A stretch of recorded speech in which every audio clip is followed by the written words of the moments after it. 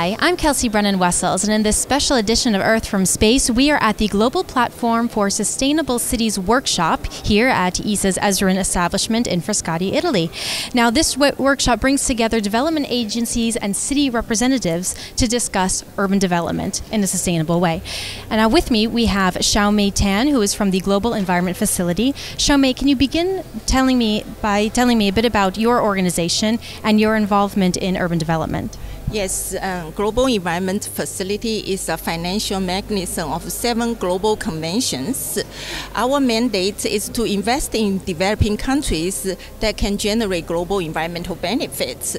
We understand that urban cities are the major battleground moving forward for us to address social, economic, and environmental issues. That's the reason during Jeff's 6th investment cycle, we set aside $151 billion to establish this Sustainable Cities Integrated Approach pilot. Out of this $151 billion, we have $10 million to set up a global knowledge platform, which is led by the World Bank. The goal is to have cities in developing countries and developed countries to share their knowledge, to promote cross-learning. And the World Bank is doing a fantastic job in leading this platform. Okay, thank you, Xiaomei. Now, to my left, I have Xueman Wang from the World Bank. Now, can you tell me about the Global Platform for Sustainable Cities? What is it? What do you aim to achieve? And who's involved? Well, thank you very much, and thanks to Jeff's vision and support that makes this program possible. We have about 27 cities across 11 countries, and altogether 2 tracks. There's global platform plus 27 cities, their own project activities. The idea is to, through the global platform, to bring all the cities together, to bring the cutting-edge technology and knowledge to our cities, and how to help our cities to promote and adopt integrated urban planning. And we feel that we have a unique opportunities here because it's not only about learning, networking. More important is really also translate the knowledge and information into practice, into investment. And how do you use satellite data in your work? So we are tremendously grateful for the support by ESA. It's without the support, actually, it's not possible even to have this meeting.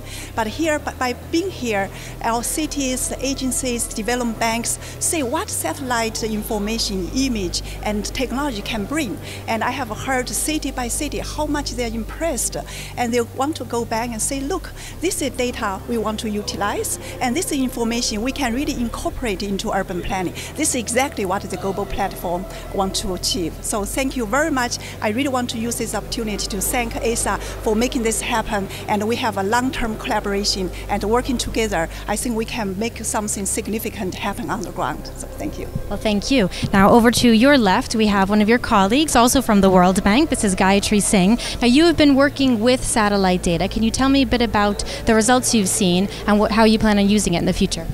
Sure, and again, like Xueman and Xiaomei, thank you so much for having us here. It's been great working with ESA. So I started using ESA products when the first demonstration projects with the Metro Manila Slump study, and the product and the engagement was way beyond our expectation. First of all, it was the first layer of informal settlements using the built environment definition that we produced. We were able to identify 2,700 slums, which in the entire city of Metro Manila, which was unheard of before. And not only that, we were able to find some way to define a typology of slums. So often people think slums are slums, it's urban poverty. That's certainly not the case in complex Asian cities. We were able to identify pocket slums, which are really small, 100 meter by 100 meter small settlements of groups of people.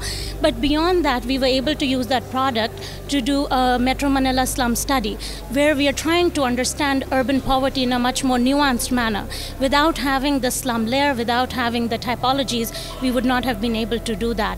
So we're very grateful for the engagement. And during that process, we as the bank, as well as the communities working with us on the ground, really learned about what was needed from us, our side, what we needed more from ESA, and how geospatial products could really be used for not only urban planning, but also for community engagement. Thank you so much. And I'm going to ask you to step aside as well. And we also have today with us Herman Pienaar, who's from the Department of Development Planning in Johannesburg in South Africa. Now, can you tell me first a bit about what kind of environmental problems you're facing in your city? I think one of the major challenges for us is rapid urbanization that's happening, and how we deal with that urbanization will ultimately determine how sustainable the city would be from an environmental point of view, social and economic point of view. So we have clear strategies for implementation to make the city more efficient and more eco-friendly. But because of the rapid urbanization, it is sometimes a huge challenge to be able to have adequate resources and adequate information to actually deal with it. And how can satellites provide the adequate information?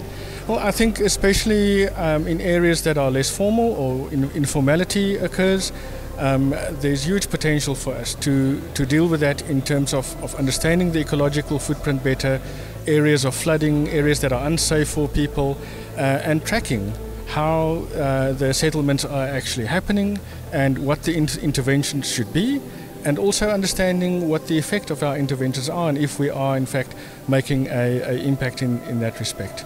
Herman, thank you so much. And to our viewers, remember that to learn more about space or about our planet, you can visit our website at www.esa.int.